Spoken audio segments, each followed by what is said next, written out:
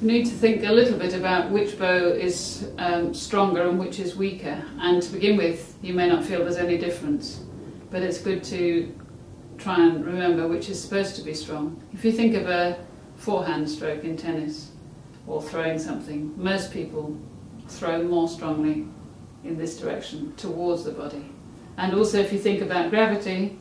gravity is helping your arm at least, to come into the side of your body if you allow it to relax. So when we start at the point of the bow, the tip of the bow, and then let the arm come into your side,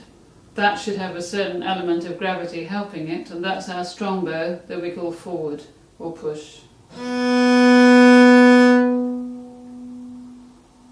I'm just letting the arm fall inwards, and when I go away from the body, I'm actually going against gravity, and it has a slightly weaker feeling usually, although you can make both strokes equally strong if you need to. And that's the back bow or the pull bow. And on the way back, it's often nice if you can get the feeling that your arm is slightly out-curved and you're making a rather graceful movement like that, which will work fine as long as you don't lead from the elbow, which makes it all go wrong. So it's a more gentle movement, it's a more inviting movement, and it's often used for long notes that want to sound